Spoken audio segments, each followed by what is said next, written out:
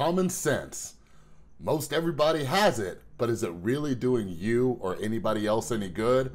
Probably not. In today's video, we're going to be talking about that problem as well as the solution of common action, so stick around. What's up, everybody? This is Chris from the Rewired Soul, where we talk about the problem but focus on the solution. And yes, this video we're going to be talking about common sense versus common action. See, I'm somebody who used to have an ego bigger than this entire universe.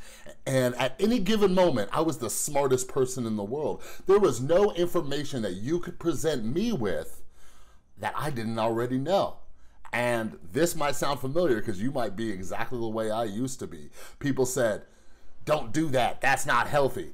Don't do this, that's bad for you. Don't do this, you're gonna cause your own problem. And you know what I always said? I know. Sound familiar? A lot of us know these things, but why do we keep doing them? A lot of us have that common sense, but the problem is that we're not putting it into action. For example, those of you who follow my channel know that I'm a drug addict in recovery. I work with drug addicts every single day. And I often ask them, I was like, is there anybody in this room who did not know that heroin was bad for them? And you know, people get some laughs and things like that, but think about it for a second. How successful was the DARE program? Not very. I've done a review about this in a different video where studies have shown how useless the DARE program is because a lot of this stuff is common sense. One of my last vices. Think I don't know these things are bad for me? Of course. My doctor, she knows I'm a smart dude. She knows that I know that those things are bad. I got common sense.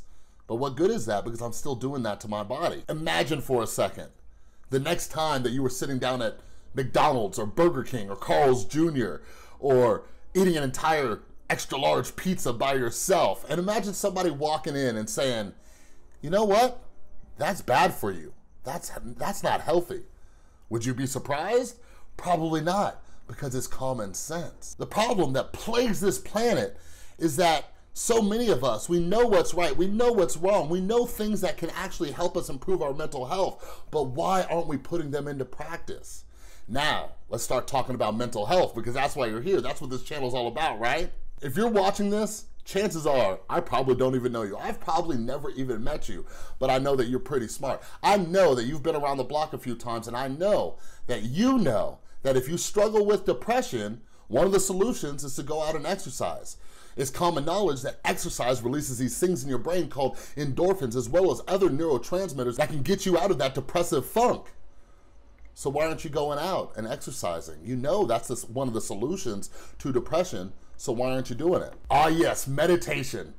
One of my favorite things, something that I didn't discover until just a couple years ago. If you're living in this age in 2017, you've probably heard a friend or read an article or seen it on the cover of the New York Times or Time magazine where they talk about this thing called meditation.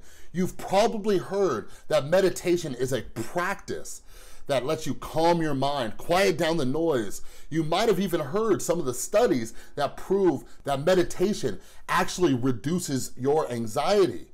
But if you're watching this and you struggle with anxiety, you have the common sense knowing that meditation helps with anxiety, but why aren't you practicing it yet?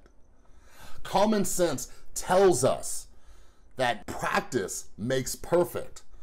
So why is it that so many people try meditation once, think it doesn't work, and they never do it again, when we know that practice makes perfect? I'm hoping that these questions are starting to sink into your head a little. I hope you're asking yourself these questions, getting some wheels turning and saying, if I know all these things, why aren't I putting something into action? And if you're having a hard time understanding this from a personal perspective, think about that friend that you have that always comes to you for advice. They always come to you for advice and you tell them and they're like, I know. They have this amazing self-awareness. They know that they keep getting into bad relationships.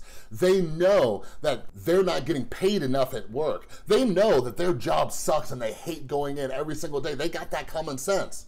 But why aren't they taking a common action, right? But these videos that I make, they're for you. I want you to share them with your friends so maybe something clicks in their head too. But the point is that you're here, you're with me, you're watching this. So I really want you to sit back and think. Think about all the common sense that you've had throughout your life and ask yourself, what are you doing with it? How far has your common sense got you? How many times had you had the common sense about something, but you didn't put it into common action? So now it's time for the question of the day. Well, it's more of a riddle, but I'm gonna ask it to you. I'm gonna pin it down in the comments below, and I want you to give me your answer. 3 birds are sitting on a wire. One of them makes a decision that he's gonna fly away. How many birds are left on that wire? Leave your comments down below. I want to find out what you think about this riddle. If you think this video might be able to help somebody that you know that has the common sense but doesn't put it into action, please share it with them. If you like this video, make sure you give it a thumbs up.